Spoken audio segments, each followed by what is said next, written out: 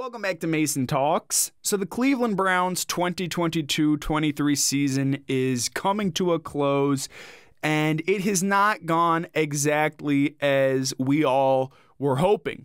The Browns are currently sitting with a 7-9 record after beating the Washington Commanders this past weekend, and they will be taking on the Pittsburgh Steelers next week. But it's not necessarily a big deal of a game for the Browns because they, of course, have already been eliminated from AFC playoff contention. And it is pretty disappointing because if you look at this season as a whole and the Browns are going to finish either 7-10 or 8-9, there were a couple of games early on in the year that had they gone differently, this would be a completely different story. We would be talking about a Deshaun Watson-led Cleveland Browns playoff team at this moment. It's definitely been disappointing, and one of the consistent themes that has followed every single Browns loss this season has been the exact same 3 or 4 critiques hurled at head coach Kevin Stefanski. And these are all drilled into my brain at this point because you see the exact same things after every Browns loss. People say his play calling is bad. He goes for it on fourth down too much. He listens to analytics too much. That's the craziest one, is that somehow Paul DePodesta is telepathically communicating into the head of Kevin Stefanski to tell him not to run the ball, despite the fact that the Browns are one of the most run-heavy teams in the NFL. And he's telling him, Paul DePodesta is telling Kevin Stefanski to throw the football more than they run it. These critiques sometimes borderline on insane, and because of them, over the course of the year, the narrative has been built up that Kevin Stefanski is an average to below average head coach who might even be holding this team back.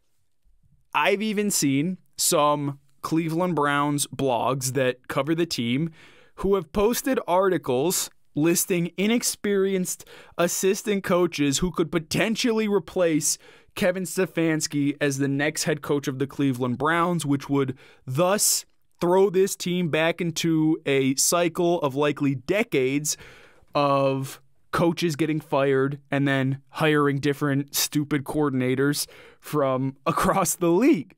So today, I want to look at Kevin Stefanski's career as the head coach of the Cleveland Browns and come to a rational conclusion on the question of, is Kevin Stefanski really a problem for the Cleveland Browns? And I think the best way to do this is to look at his era with this team, season by season, see what happened and how his team finished. So first of all, the 2020 season, this was likely one of the, I want to call it the most tumultuous season in Kevin Stefanski's young NFL career because of all the restrictions placed by COVID. But we have to talk about the 2021 season in just a minute. But Kevin Stefanski was hired, and then all of the COVID restrictions hit. The Browns were not really allowed to meet in person that much. A lot of the work was done virtually. And despite this, which obviously would be a really, wacky kind of situation to come in as a rookie head coach, the team was able to finish 11-5. They made the playoffs. They beat the Pittsburgh Steelers with Kevin Stefanski sitting in his basement. Mike Prefer was the head coach of that game. They beat the Steelers in the playoffs and then gave the Kansas City Chiefs, who ended up being AFC champions, a really good fight in the divisional round, nearly beating them, nearly making it to the AFC championship game. But they lost, and Kevin Stefanski was ultimately named the coach of the year. So I would say that's a pretty good start for an NFL head coach based on those circumstances. Now we look to 2021, and things got a lot more dicey. Second year as Browns head coach, week 1, Baker Mayfield gets injured. Everything went downhill from there. Because if you remember, Baker started out that year in that first game against the Chiefs really well. Baker played really, really well. I don't want to say he went blow for blow with Patrick Mahomes, but Baker started that game really good. As soon as he got hurt, things went downhill. And you can argue Kevin Stefanski should have put Baker Mayfield on the bench because of that injury, starting in week 2 or week 3. And that's a legitimate argument. But Baker struggled with injury. The defense started the year slow, much like it did this year with, being led by Joe Woods. Odell Beckham Jr., midway through the season, went through his father's Instagram to force his way off the team and force his way into free agency. And yet, despite all of that drama, despite the fact that you even had Nick Mullins starting a game at one point, the team still went 8-9. They were one game below a winning record, and they kept their playoff chances alive deep into the season. It wasn't a good year. It obviously was a losing season. The Baker thing really, threw things off. The Baker injury threw things off early in the year. But with all those, with everything considered, with what happened that season, I would say 8-9 was a respectable record for that Kevin Stefanski team to finish with. Now, we get to 2022, this current season. First, early in the spring, the Browns announced the trade for Deshaun Watson. That obviously was the only thing that anybody talked about all offseason.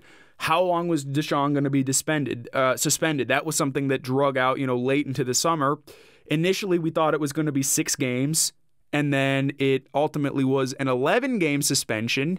So expectations obviously dropped. You were thinking, well, hopefully they can have, 5 or 6 wins by the time Deshaun Watson gets onto the field. Jacoby Brissett starts. The Browns got their first week 1 win since like 2004 or whatever, something crazy like that. And they looked really good early on in the year with Jacoby Brissett. They were, the offense was rolling. At times he even had a top 10 offense with, Nick Chubb and Amari Cooper. But there were still struggles, as you would expect with a second-string quarterback, a guy in Jacoby Brissett who multiple teams before the Cleveland Browns passed on him. I mean, the Colts didn't really want him. The Patriots obviously gave him up. They were the first team to have him. And then the Dolphins weren't able to use him very well either.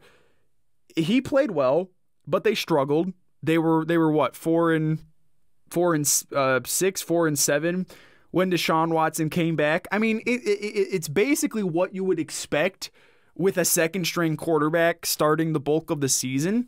But it was still impressive how good Jacoby Brissett looked in the Kevin Stefanski system. And I think it's fair to say Jacoby Brissett has likely revived his career as a potential starter. Like, Jacoby Brissett will be competing for a starting job next year, whether it's in Las Vegas, maybe back in Indianapolis, maybe he goes, somewhere else, wherever. Jacoby Brissett's career is revived because of Kevin Stefanski.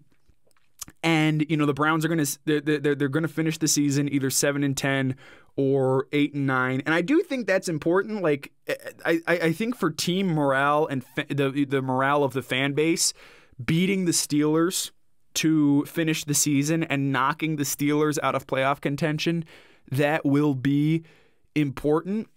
But overall, looking at this year, I think what Kevin Stefanski has done is impressive. And I think that if you take these 3 seasons and everything that happened from the Deshaun trade to Baker's injury last year to the defensive struggles at times, if you gave that to any other Browns coach in the last 30 years, whether it's, Freddie Kitchens or Romeo Crennel or Greg Williams or whoever, they would have flopped. They would not have been able to resurrect these teams and keep them at least somewhat afloat like Kevin Stefanski has done. And even if you take that broad look and you narrow it in a little bit and you look at Kevin Stefanski versus some of his peers in the league, I don't know if they would have done as good a job as Kevin Stefanski has done. Like, you look at the Miami Dolphins right now. they are really struggling. They went from one of the hottest teams in the league to they're fighting for their playoff chances in the final week of the season. Part of it is because of injuries that have plagued Tua all season long. Ask yourself legitimately, would Kevin Stefanski do a better job with Teddy Bridgewater and whoever else they're throwing out, their third string quarterback was? Would he be able to do a better job than Mike McDaniel? And I think there's a legitimate argument to say Kevin Stefanski, with what we've seen, probably is better with second string quarterbacks than Mike McDaniel. Same thing with the Jets and everything that's gone on their season. Kevin Stefanski likely would have been able to do better with a guy like Joe Flacco or Mike White. And that's not to discredit Robert Saleh or anything, because they obviously, the Jets missed the playoffs, but, he did a fine job coaching. I'm just saying that in terms of what Kevin Stefanski's able to do with messy offensive units at times, it's pretty impressive. And it does make you wonder, and this is the whole point. This was the whole point we were talking about all summer. What will Kevin Stefanski be able to do with a full season with an elite quarterback like Deshaun Watson? And, that was the entire conversation all summer long was, hopefully they can compete for the playoffs, but all that matters is getting Deshaun Watson some reps and having him ready for 2023. So why would anybody consider taking that opportunity away from Kevin Stefanski? Assuming Deshaun Watson takes a leap next year, this team is going to be a legitimate playoff contender, and it's going to be because of Kevin Stefanski. And just one other note, one other thing that I hope the Browns are learning, and I think they are learning, and I think that everybody needs to learn to appreciate.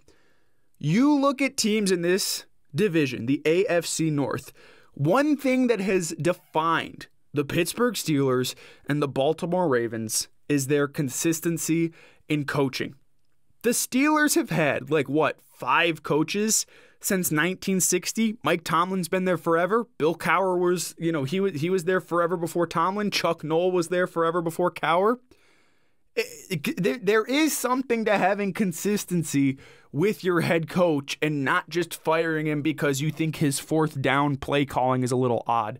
Same thing with the Ravens. I know that Harbaugh and Greg Roman get criticized at times for their play calling and their handling of the run game. Why was Tyler Huntley throwing it so many times against the Browns, the couple Saturdays ago? We'll never know. But still, John Harbaugh's a really solid head coach, and part of it is because he's been given multiple chances. He had a 4-12 season on his resume with the Ravens. They stuck with it, and they have been a perennial playoff team for decades. I think it's time that the Browns give consistency a shot. Kevin Stefanski is a good head coach. I think there's an argument to be made that he can be a great head coach. But part of that is not freaking out when things go wrong. And I'll give a little bit of credit to Jimmy Haslam.